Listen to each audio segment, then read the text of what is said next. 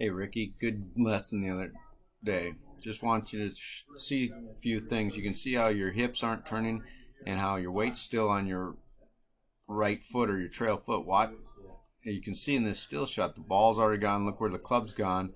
Ooh, see how there's not enough lower body turn or even upper body turn. You can tell that your sternum would still be way behind the golf ball. And just look at your right foot. See how it's still planted on the ground here, well past impact.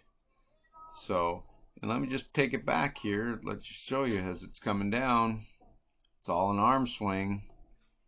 Arms, arms, arms, no lower body.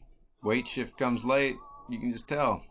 And you can even see, look at your left elbow, how it's chicken winging out. And we talked about that.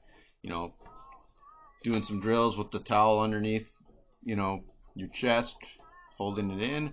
Also some left arm only swings, and also the merry-go-round, and I'll send you a video of the merry-go-round drill.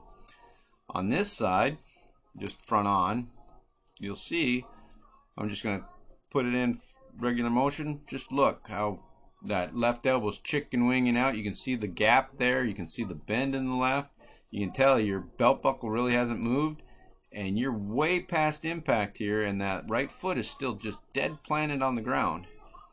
As we move through this, you can tell late, and you can just see, look at that right foot, it's still pointing at me or the camera. You want to get complete rotation, and as we did that, we started hitting some much better shots.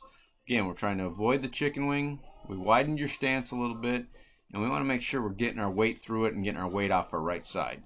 We're just hanging back on your right side just a little bit too much. Other than that, we saw some success as the day progressed, and everything sounds good.